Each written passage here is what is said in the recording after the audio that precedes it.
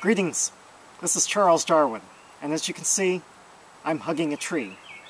This is a great big oak tree. It's a bur oak tree, Quercus macrocarpa, and some people hug trees because they get a lot of psychological benefit from it. What is it that is psychologically healthy about being around a tree, a big tree like this one?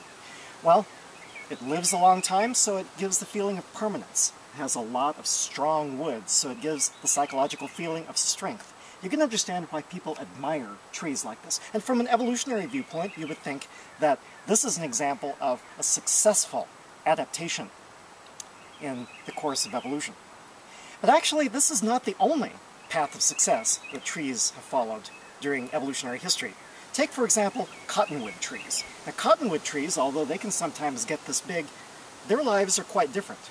Cottonwood trees grow really fast. They have cheap wood. People build houses out of oak wood, but you never hear of people building houses out of cottonwood. The wood is cheap and weak, and the cottonwood tree lives, if it's lucky, about 100 years. Its adaptation, however, is just the right kind of adaptation for where it lives, because oak trees live in the upland forests, where conditions may be stable for hundreds of years. So it makes sense to invest in the future, to produce lots of strong wood, and live for hundreds of years.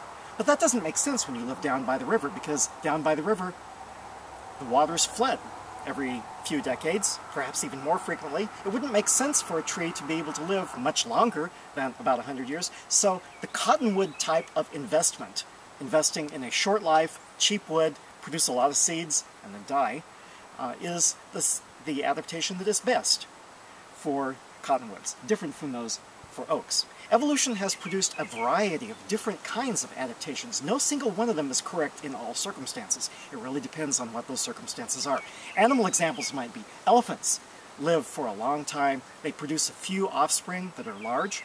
Contrast that with mice, which don't live very long. They produce a lot of offspring, and then they die. And both of them are equally successful for the particular type of life that they have evolved into, living a long time versus living a short time. Neither one of them is superior to the other. What the process of evolution has produced is a diversity of different kinds of adaptations. This is Charles Darwin, hugging a tree. Oh, wait. Okay, that's not poison ivy. Here, that's just trumpet creeper. This is Charles Darwin. Tally-ho, and amen.